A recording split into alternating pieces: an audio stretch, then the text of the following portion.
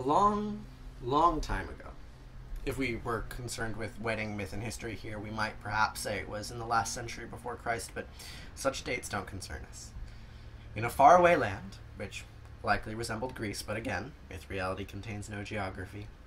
So a long, long time ago, in a faraway land, there once was an island in the middle of the sea.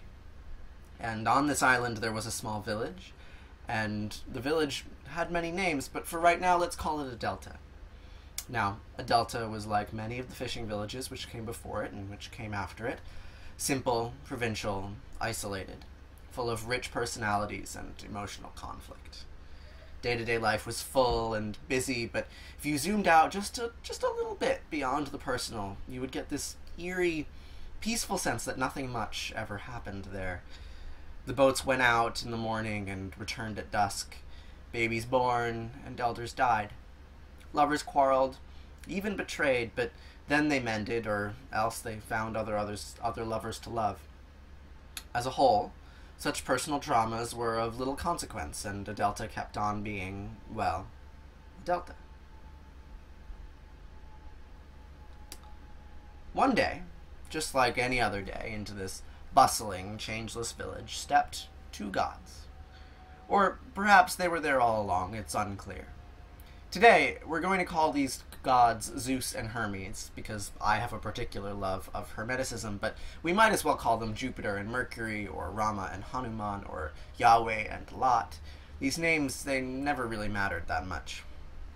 So, perhaps Zeus and Hermes were feeling of a particularly moralistic disposition, and they were trying to make some sort of godly point that day.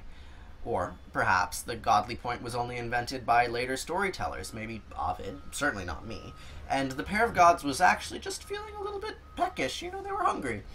In any case, one day Zeus and Hermes took the form of two beggars and decided that it would be a good idea to start knocking on doors and asking for some food. And, of course, as the story goes, they were not treated very kindly by most Adeltans, who failed to see the divinity invisibly growing underneath the rags. But then, they knocked on the door of Philemon and Baucis, an elderly couple who lived at the edge of the village, on a hilltop overlooking the sea. And they were graciously welcomed inside. Their food was cheap, simple, and excellent. Tough bread with lightly fermented cottage cheese, bitter greens, weeds really, picked from the path up the hill, and wild strawberries. Oh, and lots of homemade wine. Everything seemed quite ordinary until Baucis noticed that, although their wine was being drunk, the pitcher she was pouring it out of never seemed to empty. It reminded her a bit of a story she had once heard from a traveler about a bush which burned but was never consumed. She pondered this story about the burning bush for a moment, and then nearly dropped her pitcher as the glazed snake painted upon it slowly started to reach around and began to consume its own tail. Philemon immediately recognized what was happening. Their guests were infinite beings, obviously, and he let out a cry of joy.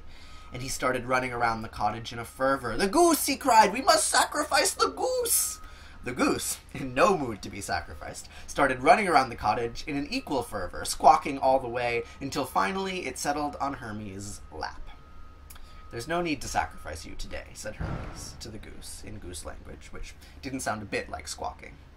Then, to the old couple, he said, "We want to thank you for your excellent hospitality. How can we show our gratitude?"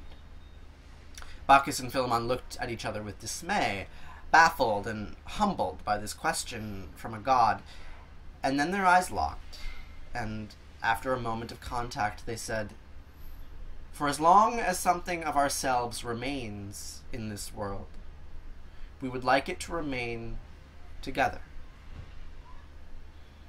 The gods nodded, and then they disappeared. Hermes is the god of transformation, but in this case the transformation happened slowly. Time passed.